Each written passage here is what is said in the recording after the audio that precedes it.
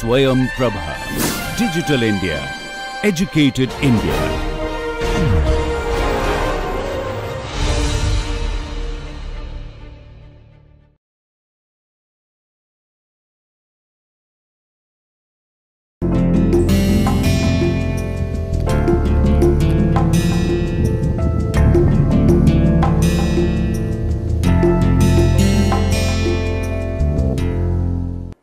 Dear friends, we are continuing our discussion on short period mode,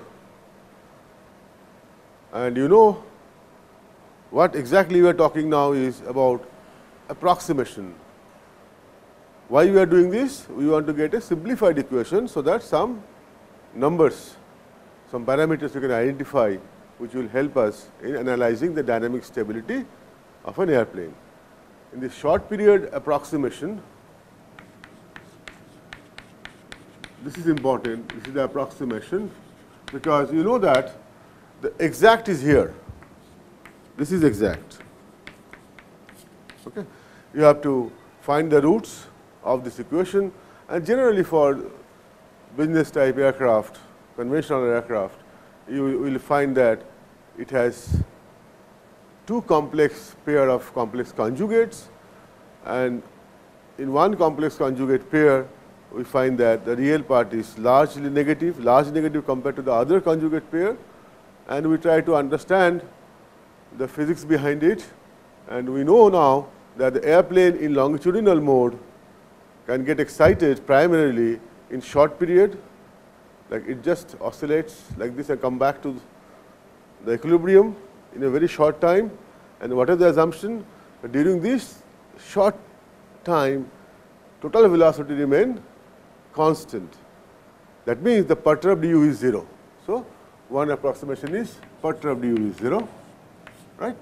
And this understanding will help us in making this matrix in a reduced order form. What we did was, since the perturbed u is 0, that means this equation x minus xu, this into u, this into this into this equal to x delta E, that is a superfluous equation because there is no change.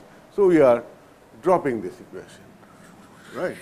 Second thing we realize, since u of s, this perturbed u is 0, so this multiplied by this becomes 0, this multiplied by this becomes 0. So, we also delete this. Okay, clear? See, this into this into this makes no sense. So, we also delete this part of the matrix. And finally, we have a 2 by 2 matrix of this form, but be careful, we have assumed z alpha dot zq theta 1, that is airplane at theta pitch angle is 0, and we have also put mt alpha equal to 0, but generally you can understand that mt alpha is not 0, but no problem. We know here m alpha and mt alpha. So, this mt alpha, the value if you know, you can be clubbed into m alpha. So, for us interpretation could be m alpha has both the component because of aerodynamic moment as well as because of moment due to thrust as a function of alpha or as a variant of alpha. In a sense, how does it change with alpha? So, this becomes a very, very simple matrix to handle, and from there we found out what is the omega and short period through which we got through the approximation, the damping ratio through this approximation we got, then we compared with the exact solution, and we found for this airplane values are fairly close, and we say generally short period approximation is a good approximation. Now, coming back to the other mode in which the airplane generally get excited in longitudinal plane is, one is short period like this, another is it can go like this and then damp out. It is a long period, and that is called Phugoid mode. So, we will be now talking about Phugoid mode. So, let me erase this out. So, we are talking about long period mode or Phugoid Again, the key word is approximation.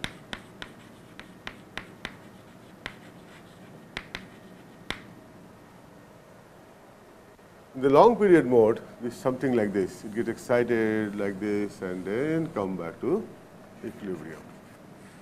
It is not a very good, but okay approximation if we assume the alpha remain constant. That means perturbed alpha is 0. It's not a good approximation for your information, but okay, it's a classical approach, and you will see that this also will give us some very relevant insight to understand the longitudinal dynamics of an airplane, right. So, the moment I talk about perturbed alpha is 0, this is perturbed, right, or I say alpha total is constant, and that is why when I draw it like this, although very approximate, if I draw it like this, as if the airplane is going like this, so there is no change in angle of attack. I repeat, this is not a very good approximation, but okay. If I assume that alpha perturbed is 0 because alpha total is constant, then we can again see how best we can simplify this matrix, and that is exactly what we will be doing now. Let us watch out. So, let me first write this matrix, then I will explain. This is S minus XU minus XTU, then G, and minus X alpha or minus ZU, and minus U1S, and here it is U of S by delta E of S, and here theta of S by delta E of S. This is equal to X delta E, and this is Z delta E.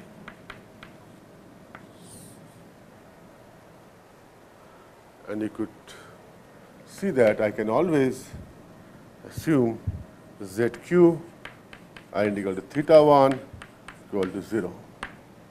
I will put another condition also. Let us see how we have got this. Since alpha perturbed, this is alpha perturbed, this is 0. So, I have got this one, this into alpha, second, when I do this into alpha, again it will come, this into alpha, this will also come, right. So, then this column, this one I will delete. Do you see what I am saying? If I open this matrix, this will be this term into this term, plus this term into this term, plus this term into this term, right. Now, since alpha perturbed is 0, so X alpha into alpha is SU minus Z alpha dot minus Z alpha into alpha of S, this one into theta of this one into alpha of S. Again I repeat, X alpha into alpha of S, S U1 minus Z alpha dot minus Z alpha into alpha of S, then again M alpha dot into S plus M alpha into alpha of S, this will vanish. So, I am dropping this. Also understand this third equation, this is related to moment coming about the y axis, M alpha, right. But here you are assuming the airplane is going like this. So, this oscillation is not that dominating, right. Moment about the y axis is not that dominating because it is going like this. Okay. So, as a first approximation, I am also saying this man is out. It is also apparently superfluous. Right. So, then I am left with this goes. So, what I am left with? I am left with this term, this term, this term, and this term. Right? That is exactly you find here S minus XU minus XTU, and for G cos theta 1, we are assuming theta 1 equal to 0. So this is G is here, and for here minus ZU is here, and if you see here ZQ we have assumed to be 0, theta 1 is 0, so only minus U1 is, and that is exactly here. Right? Let me repeat again. When I am talking about phugoid, what I am assuming? I am assuming if this is the phugoid, airplane is actually through approximation, right? It may not be very accurate. It's going like this. At each point, alpha remaining constant, or the perturbed alpha is 0. The consequence of that, when I multiply these two matrices, the second term x alpha will be multiplied by alpha of s. Here the second term, this one multiplied by alpha of s. Here the second term, this multiplied with alpha of s. Right? All will vanish because perturbed alpha is 0. Second thing, the third equation, which was here through m delta E, this is basically representing the pitching moment about the y axis of the airplane. So this sort of a motion we are talking about. But actually we are approximating the phugoid mode. It is not, this oscillation is not dominating, this is dominating. Right? So not much of this oscillation, not much of moment about y axis. So we are saying this is also superfluous. So we are deleting that.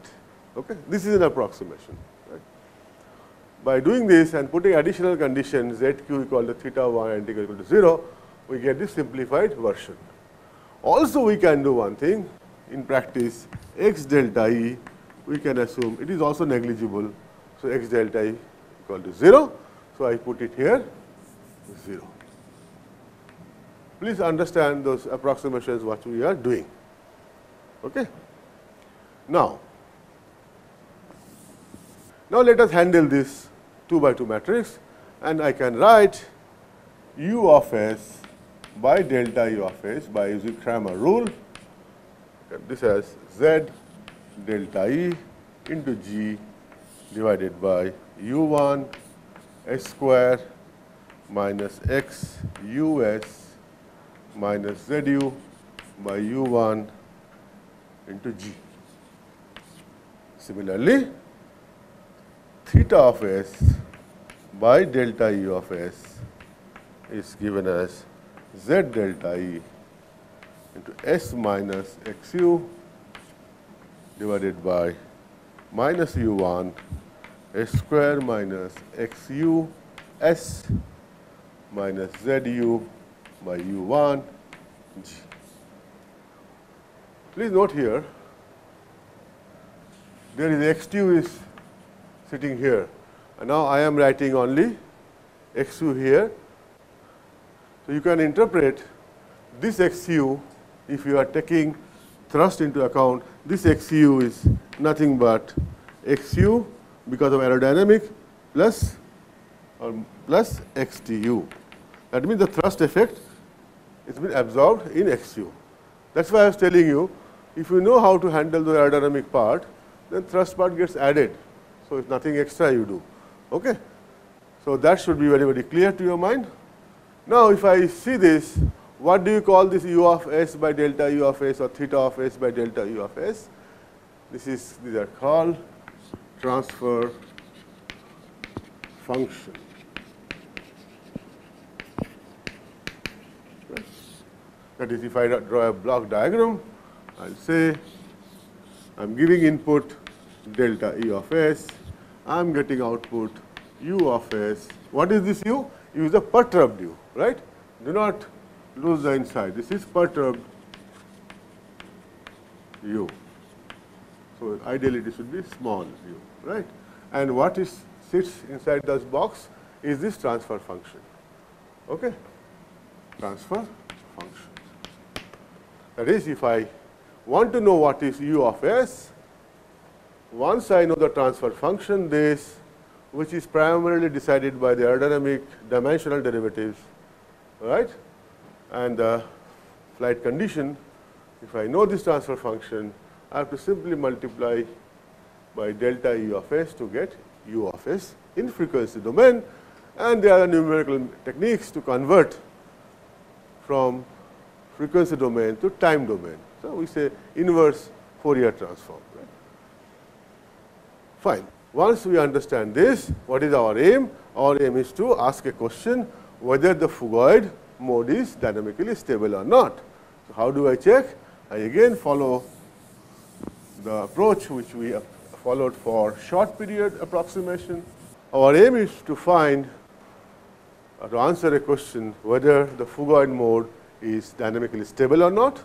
And we know the characteristic equation is x square minus xu s minus zu by u1 into g equal to 0. And remember, the beauty of initially understanding second order system.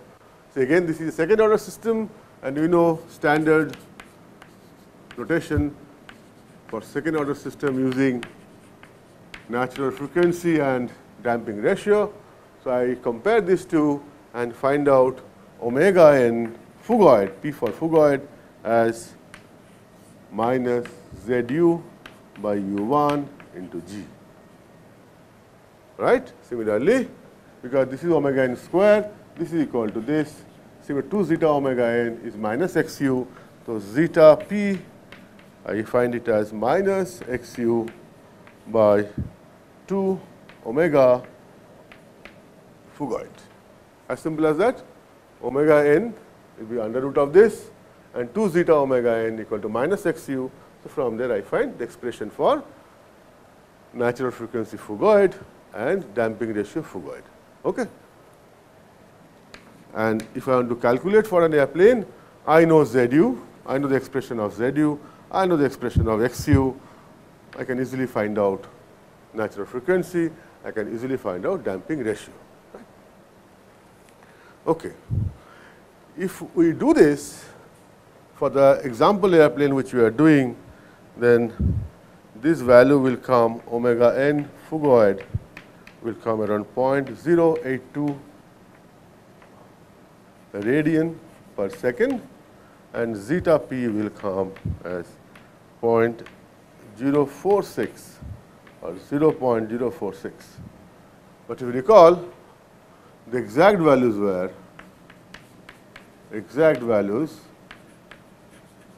earlier computed by solving AS4 plus BSQ plus CS square plus DS plus E equal to 0. Those values were, this was 0.091 and this was 0.076 or 0.076, 0.91. Now, you could see natural frequency estimation through approximate method. This is approximate for Phugoid approximation. This is okay, this is a bit close, but as far as damping ratio is concerned, this is not really the value which we would have liked. And that is why from the beginning I am telling you that Phugoid approximation is not a very, very good approximation, but still it has got some additional features which we must know, which will help us to design an aircraft or analyze an aircraft dynamics. Okay? So, with that understanding, now we will do a little bit of, we will play around these two expressions and see what are the best information we can get out of these expressions. Let us take omega np. Omega np Phugoid is under root minus Zu g by u1.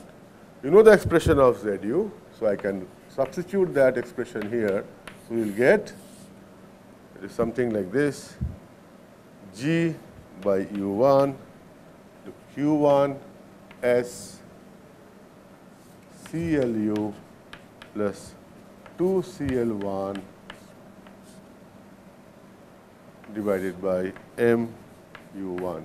What I have done, g by u1 is this one, and this is the expression of Zu, where there was a minus sign, so minus sign can become plus. So, I get an expression like this. Okay. Now, I do further approximation. I say CLU is negligible. You remember what is CLU? CLU was m into dCl by dm. Right? Especially for low speed, this value is very, very small or 0, up to 0.6 or 0.7 Mach number.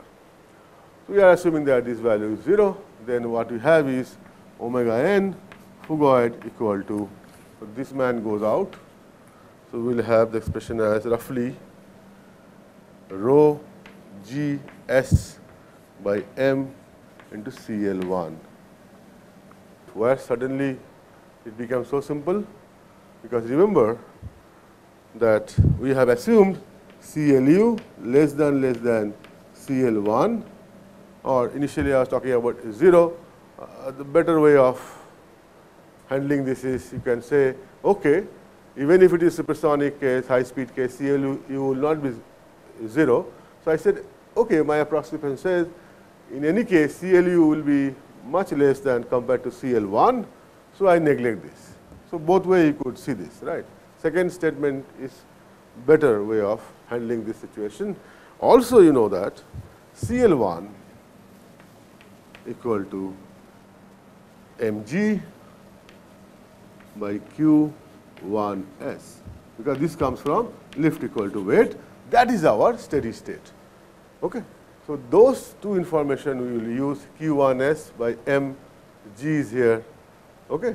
So if I now substitute this here, then I get omega np as rho gs by m into Cl1, right? And now if I further see this, we substitute this Cl1 equal to mg by q1s, then you can show that omega n Phugoid will approximately come like g by u1 root 2. Please do it yourself. You have to just substitute here. Only understanding is Clu is less compared to Cl1, and Cl1 is nothing but mg by half rho v square s, which is q1s at steady state.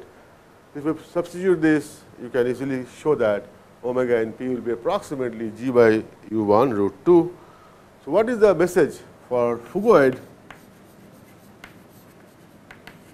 Frequency or natural frequency omega np goes inversely with u1.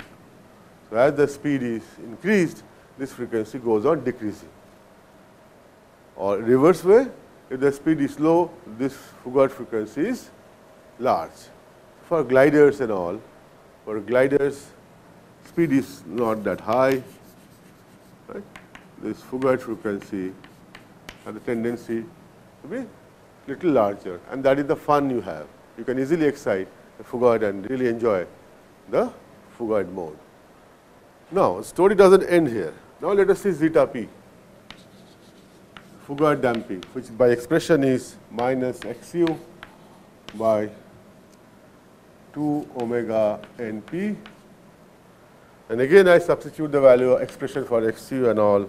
So I will get q1s by 2m u1 to omega np, and here I put cdu plus 2 cd1. Right. I am not taking the thrust effect. Please understand, I am taking ctxu identically equal to 0, and ctx1 is also not considered.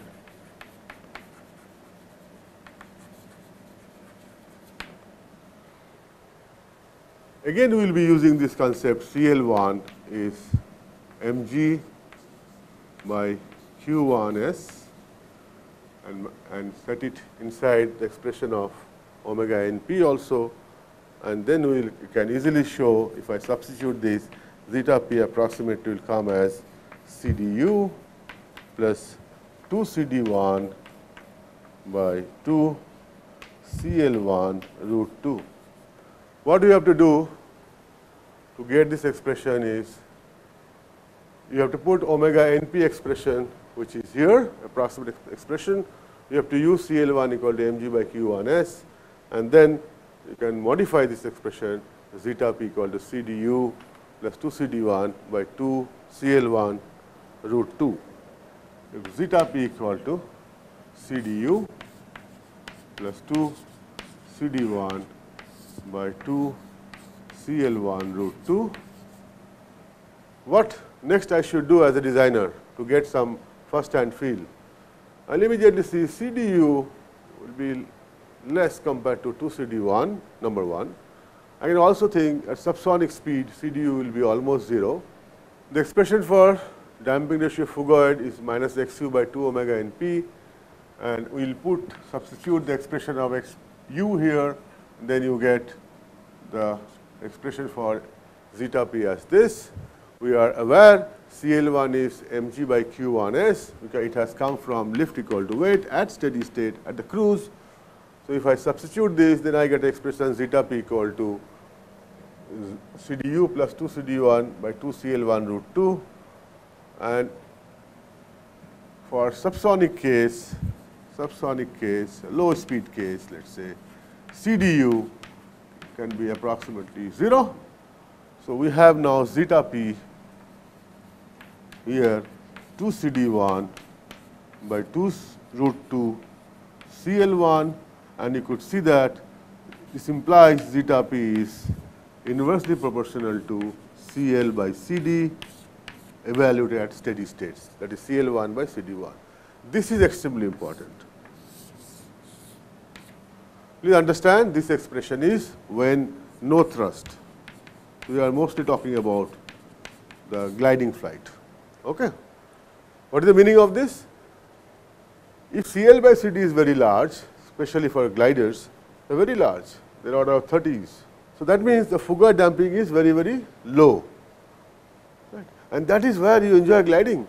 You excite the Phugoid, it will go on doing this long periods for longer time, right? And you enjoy the flight.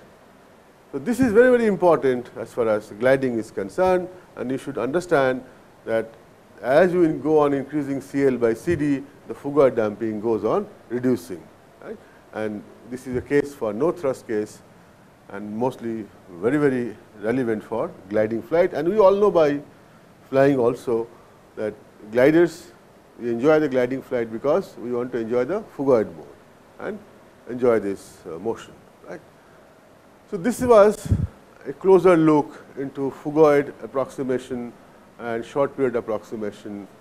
We want to avoid using those huge metrics. We found 2 by 2 matrix we'll use, and we got some relevant information in short period mode and Phugoid mode through approximations. These are very, very handy when you try to freeze initial dimension for designing an aircraft. Okay? And you will see that how we use it in our design course will be coming next. And that time you will appreciate why we are stressing so much time on this. So this is up to the longitudinal mode. Next, now we have to go for lateral directional mode. Thank you very much.